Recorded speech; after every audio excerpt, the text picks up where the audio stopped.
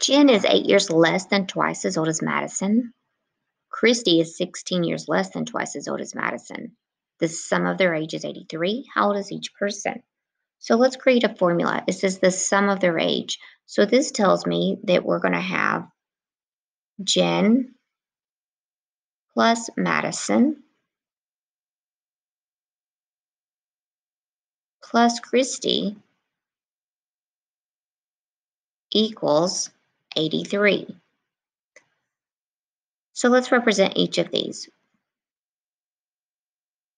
Jen, Madison, and Christy. We know the least about Madison. Jen and Christy both are being compared to Madison. So let's let that be X.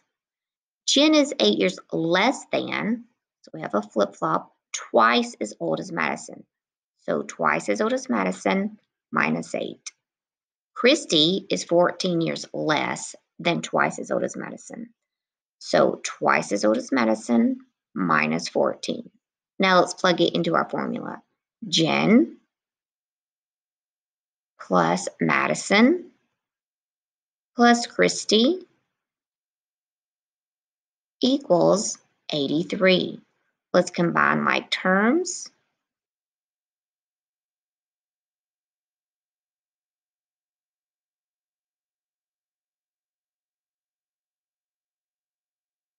And solve for X.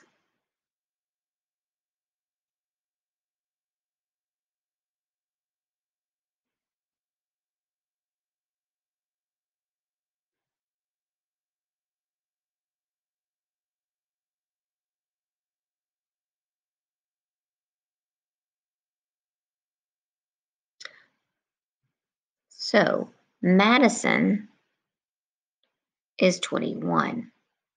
Christy is 21. So that's going to be 42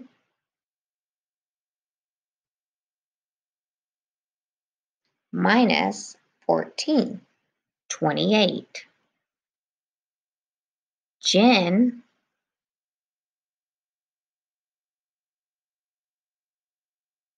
is 42 minus 8 is 34.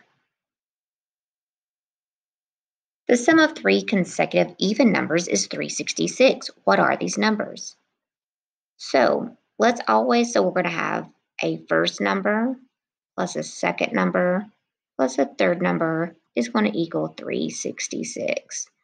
Our first number is always going to be our X. Let's just think about what consecutive even means.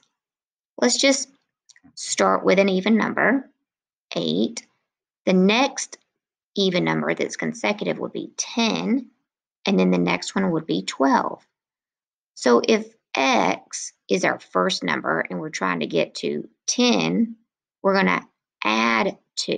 So our second number is going to be X plus 2. Then to get to our third number, we would have added 4. So our third number is going to be X plus 4. Now, let's plug that into our equation. So for our first number is X, plus our second number, X plus 2, plus our third number, X plus 4, equals 366. We're going to collect like terms.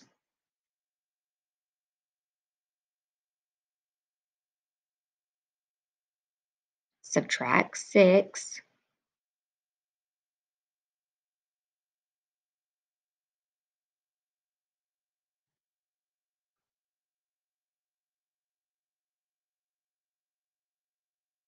Divide by 3. And our first term is 120.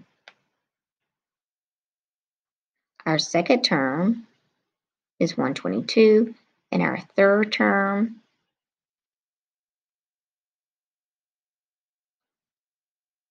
is 124.